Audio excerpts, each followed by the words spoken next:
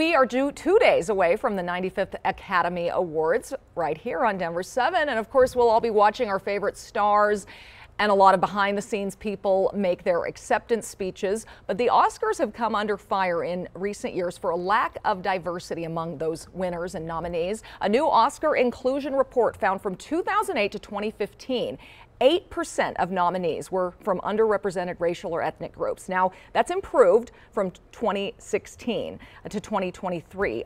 Now, 17% have been from underrepresented groups. 27% of nominees from 2016 to 23 were women. But check this out. In the 95-year history of the awards, 17% of nominees have been women. Only 17%, only 2% have been women of color. And Colorado actually has an organization, Women in Film and Media, that advocates for gender parity in the industry. I talked to them about this report. What, in your opinion, is the best way to get women to that 50% mark? I would say there are women out there who are working very hard, who are getting just as much work as anyone else in the industry. Are they being recognized for the awards? No, they're not. So Women in Film and Media Colorado, or WIFMCO, is made up of local professionals who work in all areas: acting, producers, documentary filmmakers, educators, just to name a few of those. They have mentoring opportunities, networking, and events throughout the year.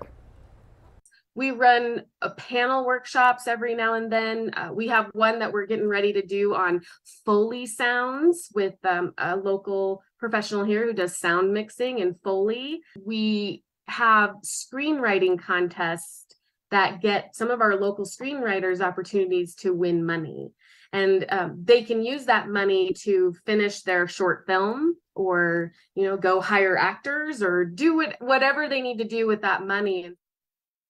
A lot of opportunities right here in Colorado. By the way, Foley is all the sound effects added in post-production, Oh, it's so cool. Yeah, I love the behind the scenes look at that stuff. Dropping, yeah. So WIFMCO is open to any gender, any age. You can be a man and join it. You can get more information at wifmco.org.